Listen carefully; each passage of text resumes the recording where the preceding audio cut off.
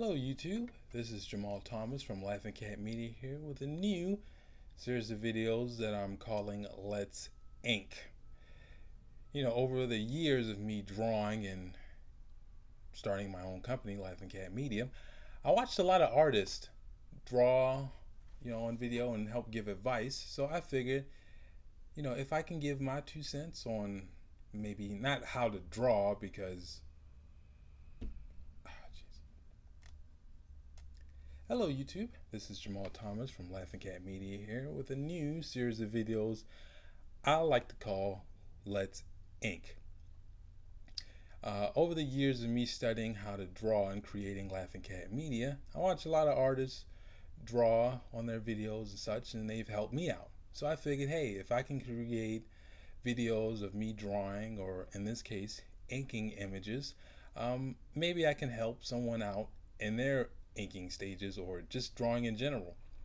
Now, originally, I had recorded myself drawing this, but it came out really, really bad because I draw really light. And over the course of me watching the video, I found out that the inking stage, for me anyway, was the lot more entertaining part because it shows from going from preliminary sketch to watching the whole inking and how the whole image comes together in general. Pretty much from the beginning of the video to the end of the video, where it becomes a very depth in 2D drawing.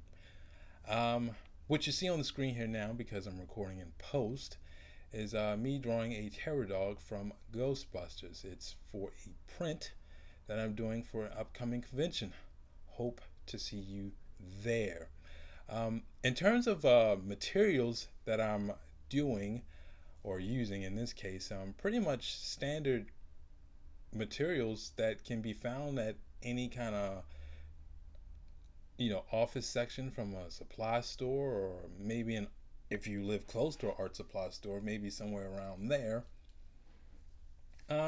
Things like tape to pretty much essentially what I do is I tape down the image, and I tape it to a bigger, harder sheet of paper so I can move around, swirl the image around to get whatever lines I need to get or whatever angle I need to get a particular line for. Obviously white paper.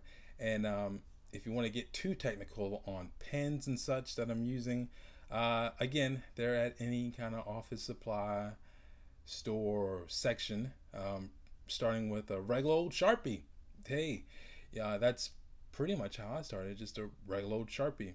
And then going from there to a brush pen, which helps get various degrees of thickness of a particular line that you want. You can go from super thick to really thin within a stroke, and also to you help get your strokes to get that authentic feel.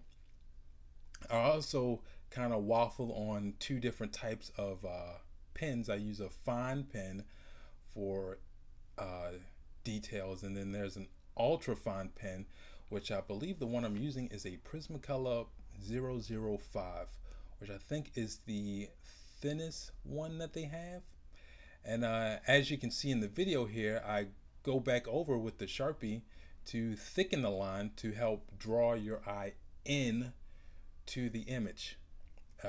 That's just a technique that I picked up along the way, and once you start doing it, once you start doing more of it, just like any other craft, you start picking up smaller stuff along the way, and in terms of darkening an image or whatever. And then also too, as an artist, sometimes you have to destroy your art to figure out to figure out different techniques and things like that. Pretty much, and going on pretty much now on what's happening in the video, pretty much taking that fine pen and filling in details. Because it's a terror dog, he doesn't have anything mechanical or anything on him. Try to create depth within the lines that I use, and try to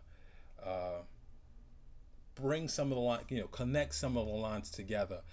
Definitely within like the bottom of his neck. If trying to create a 3D image within a 2D image, you know, it seems hard at first, but again, once you start doing it, you keep doing it, it'll come easy. This one here, after I'm done with the inking stage, which I'm actually almost finished now, I'll pretty much scan it into a computer, and then I'll do some slight cleanup. If there's any kind of smudge marks or anything like that, I can nicely clean it up, and then begin coloring and such. But I'm actually wrapping up the video here.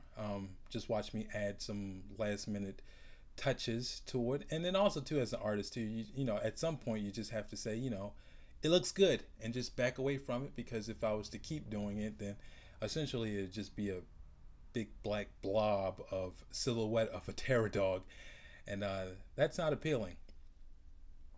But yeah, I'm finishing up the last touches of the video.